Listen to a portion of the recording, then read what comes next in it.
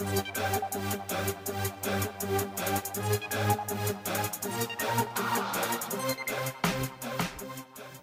Player T, that's me, Hollywood in the hood, doing it really big. Yeah, I'm getting took to school tonight, baby. I'm getting took to school tonight, and I really appreciate it. I really appreciate it having guys from the Nuwaubian Nation on the show tonight. Yeah, Hotep and Elder Green. Yeah. Hey, thank you for coming on. I really appreciate that, guys. Now, right off the top, I want to get schooled on the meaning of Nuwaubian Nation and what's your principal core values. Okay. Us being Nuwaubians, okay, we are the ancient Egyptians that was prophesied to come back in the last days through DNA. Okay, nothing spook spiritual about it. Dr. York, our spiritual guide, okay? Dr. Malachi York. Dr. Malachi Z.K. York L. Akron, okay, 33 degrees over. He's doing very well under the conditions that he's in, okay? He has a legal team. He should be getting out any day now, but not to get off the subject. Yes, thank you. But we're called the Nuwaubian Nation. We're a solvent nation. We're indigenous, okay? And we're here to wake up our class people here in the hood, okay, showing them how we are the gods and goddesses that was prophesied back in the biblical time. It's not about religion. We're not a religion organization. We're a fraternity and a sorority. Okay, so you're not a religious We're not a religious organization. Okay, yeah, let's get that out the way. Because right. I heard about the Nuwaubian Nation, but I didn't know much, and so that just cleared up a lot for me right there. Now, and you said your leader, Dr. Malachi York, what did he stand for? Dr. York is here for the upliftment of Africa and all black folks here in America, okay? We're depicted as a racist hate group, but we're quite the opposite. We're a love group. We teach our people how to love themselves and how to better themselves. Yeah. Okay, everybody know that mainstream society, if you're not walking with them, then they paint you as a negative, okay? Just the way they did Martin Luther King, Malcolm X, Elijah Muhammad, you know, Sheikh Dawood, all them great leaders before Dr. York, either they incarcerate them physically or they character assassinate them, okay? Or they just outright killed them. So they couldn't touch Dr. York, so they falsified charges on him, okay, in 2002, okay? He was falsely incarcerated, and we've been fighting for his freedom ever since. Yeah. Okay? Wow. Yeah. Wow. Now give us a little perspective on your nation, how big it was, its reach and scope. Well, we had over 473 acres of land in Georgia, in Putnam County. How much? 473 acres of land. Wow. We had 3 lakes. We had livestock. We was doing for ourselves. Okay. Dr. York is a Liberian diplomat. Okay. And they wasn't even supposed to touch him. But we was right there in the middle of KKK land. Okay. We was trying to build a Egyptian theme park. Okay. Dr. York to trace his descendancy all the way back to Egypt. He's a bloodline descendant of the Prophet Muhammad, peace and blessings be upon him. He's also a bloodline descendant of Old York, of Ben York, of the Lewis and Clark expedition. He's traced his descendant. He has paperwork, birth certificates, his whole lineage all the way back to Egypt. Wow. They feared this man. They feel this man's worse than Malcolm X or Elijah Muhammad, okay? And they tried to do a Waco on our land, but Dr. York wasn't there. And with the blessings of our Natharu, which is our gods or our overseers, we also have our own language. To be a nation, you got to have your own land, you got to have your own language, and you got to have your own culture. That's what the Nuwaubian Nation is about. And you were telling me that the Nuwaubians, is tied to the land, the Nubian land. You were telling Nubia. Of Nubia, right, or Nuwaubian. Is tied to there. Right. Well, that's how we get. We're not a religious organization, but majority of our people out here is in religion. Okay. So what Dr. York did was he took certain tools of religion and placed them in his books and showed them the truth of their religion. Not the white. This is not racism. Not the 21st century or the white man's meaning of Christianity or Judaism or Islam, but through a black man's perspective, you know, through our own father's perspective. Right. He's a master linguistic. Dr. York speaks 19 different languages fluently. Okay, he translated the scriptures, the Torah, the Injil, which is the book of Revelations, the book of Songs, all these different books. He's translated from the Latin, the Greek, the Ashuric, the Syriac, all these different languages, where these original tablets was originated from. Yeah. The Bible came out of, not to get off the subject, the Bible came from a ancient tablets called the Enuma Elish and the Gilgamesh Epics and the Esther Hasis, stone tablets, okay? And the government has some of these tablets in the Library of Congress, okay? And what they did was they took these tablets and mistranslated these tablets into what we call the Bible today. Dr. York retranslated it and put it in the right perspective, with him being a linguistic of different languages. So you think that's what made him a target of, you know, the forces that be? Exactly, but it was also prophesized. Dr. York, we're not talking spookism. I've met the man. I've touched him. I've shook his hand. I've ate with him. I've cried with him. He's our personal savior and spiritual guide for this day and time. Every 100 years, every 1,000 years, the nation, the black folks, is given a teacher or a reformer to guide them back to the straight path. Dr. York just happens to be, for us, the black folks. Okay? Set the record straight. Exactly. We're just here to set the record straight. Let me ask you something, Elder Green, because you used the words, we had acres of land. What happened? They stole it. They stole our land and falsified charges and incarcerated Dr. York. So they confiscated. We have a $100 million lawsuit against the state of Georgia right now. Is that right? Exactly. We're not going nowhere. They thought that Dr. York, he's been raising leaders. He said he's not raising followers, he's raising leaders. So he's been teaching for over 50 years now. So he said that they should have stopped him in 1970, but by then he had planted the seed. Now you got Nuwaubians, you got gods and goddesses running around all over the world now, preaching right knowledge, right wisdom, and right understanding. Let me ask you a question, brother. Why do you think the nation hasn't folded, besides the fact that, you know, Dr. York is not prescribing to raising followers, but instead leaders? Besides that, why do you think, you know, you're still striving? Well, number one, we in the number one business in the world. And the number one business in the world, but I'm going to ask you the question, what do you think the number one business in the world is? Export, import? The number one business in the world, as our master teacher taught us, is the information business. So what we bring about is right, exact, correct information. We've been polluted with all the different lies and fairy tales and myths about life that breaks you down and gives you junk DNA. Yeah. And it overrides. I like that. It overrides your natural nature of your ancestors' DNA that's in you. Okay. So we have a reconnection with the supernatural because you're supernatural. Yeah. Now we got to show you how to walk back that journey and the rituals you need to know to become supernatural again. Well, you know, a lot of people attribute that to, you know, walking with the ancestors. Exactly. You know, so how do we translate that into somebody right now? Because I never walked with a dead person. Mm-hmm. Well, that's what they want you to think. The societies, the powers that be, and the different religions, that's why us as Nuwaubians, we don't look upon our deceased in a dead state. Because the last memory you want to have of your mother, your father, your aunt, your uncle, your sister, your brother, your grandmother, your grandparents is them alive. Oh! That's why we're not going in the ground. You're gonna cremate us, and we're gonna go back to the heavens. Okay? That's why we don't have funerals. We have memorials. We have balloon ceremonies, because your physical is what dies. Your soul lives and lives and lives on. You follow what I'm saying? Yeah. So that's why we don't acknowledge that our ancestors, all you do is when you die or when you cease to exist on this physical plane. I've walked with the Master for over 30 years.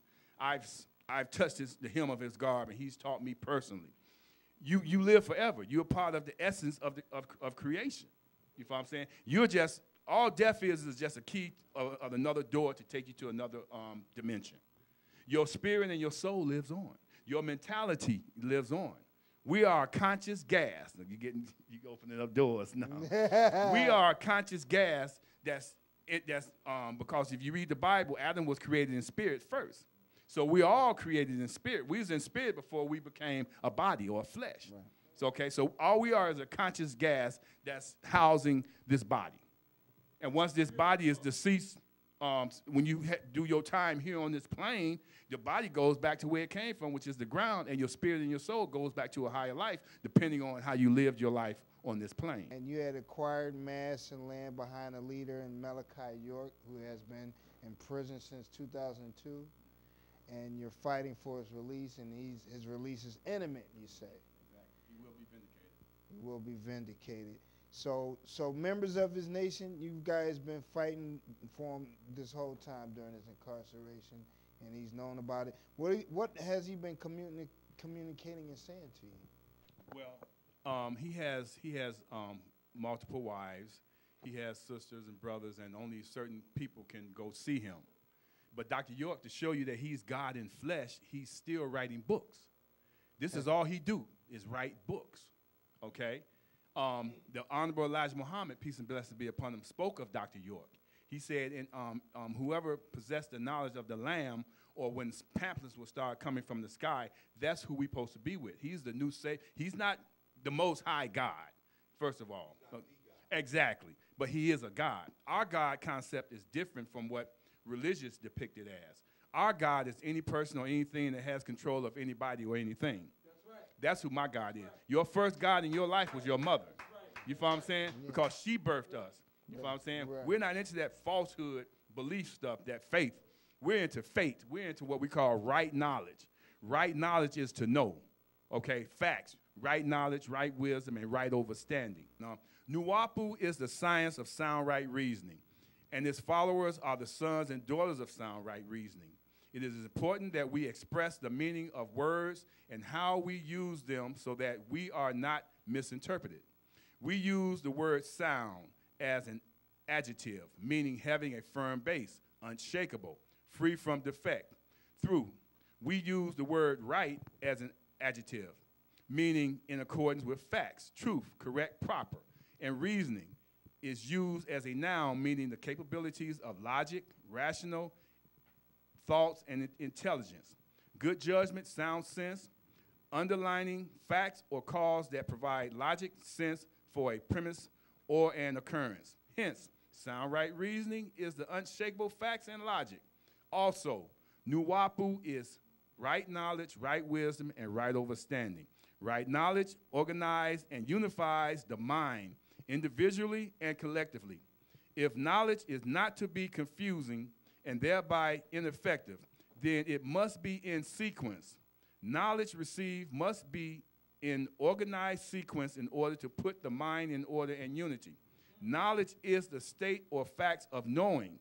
To know is to have information. Therefore, right knowledge is correct information, which can be taught, spoken, or written. Right wisdom is knowing how and when to use knowledge. Right understanding is receipt of knowledge by the mind and is the unity of knowledge and wisdom. That's what Nuwaubian is. Right. Okay? Okay. And this is what Dr. York has come to bring us.